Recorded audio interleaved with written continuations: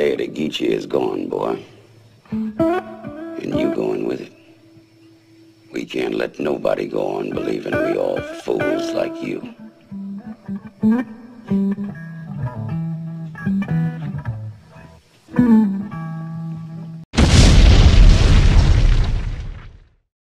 You're saying that there were Native Americans that look like they're Africans.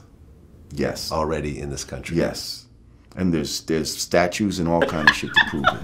But even in South America, like, look at some of the statues, the old necks, all that type of shit. These motherfuckers have African features, not Hispanic, not Indian, African. Picture that. Slow down, you little booger. Honey got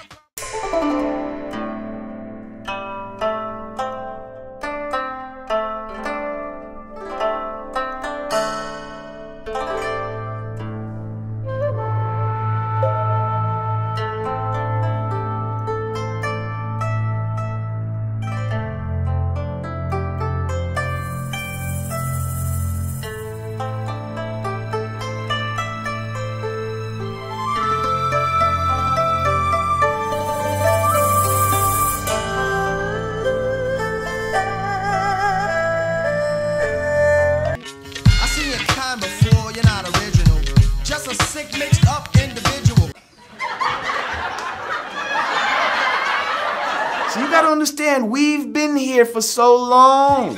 But if you wanna live foul and be a dumb dumb, then go ahead, baby. Look at animals, like for example, when you look at giraffes, like clearly a giraffe is built a certain type of way because its food source is at a certain height. So right, but guess what? The animal, the reason why over time it went, because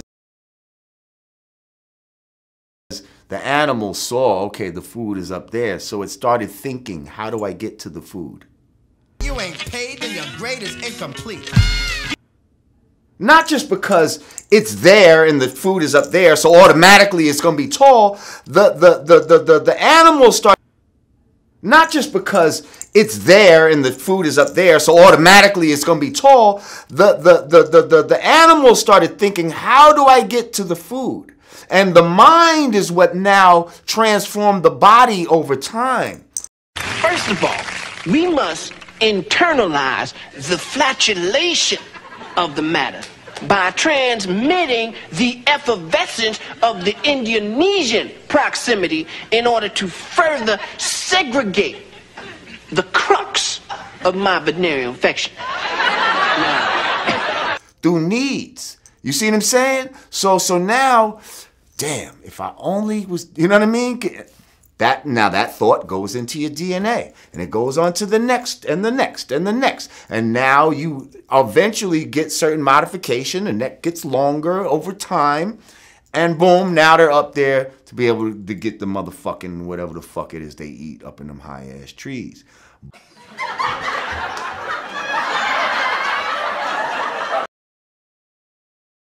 The theory of evolution was developed by Charles Darwin and published in his book On the Origin of Species. He explained that natural selection is the process behind evolution.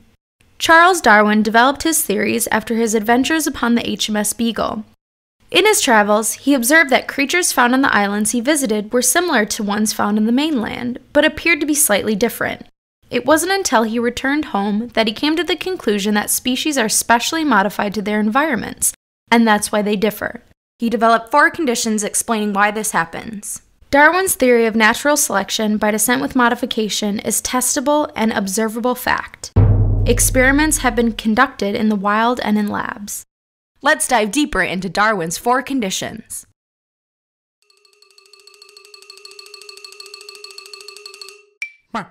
Condition number 1. Individuals within a population differ. There are features that differ within populations of the same animal. In our case, the feature that varies between our giraffes is neck length. Some giraffes were born with long necks, some were born with short necks. Condition number 2. The differences are, at least in part, passed from parents to offspring. Darwin's descent with modification is the idea that offspring are fairly similar to their parents with some genetic differences.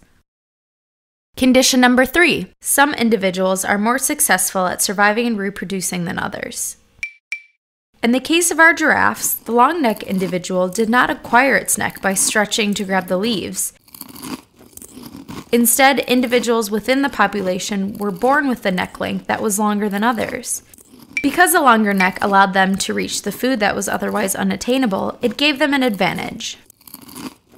Condition number 4. The successful individuals succeed because of variant traits they have inherited and will pass on to their offspring. Giraffes with the longer neck advantage are in better health and able to pass this feature to their offspring. Because this trait is more successful than shorter necks, more individuals in the population have it.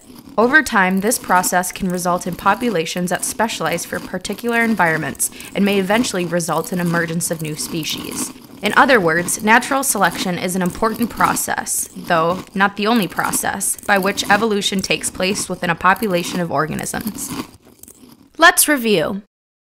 Individuals within a population differ. The differences are, at least in part, passed from parents to offspring. Some individuals are more successful at surviving and reproducing than others. Excuse me. The successful individuals succeed because of variant traits they have inherited and will pass on to their offspring. That's all for now. Thanks for watching.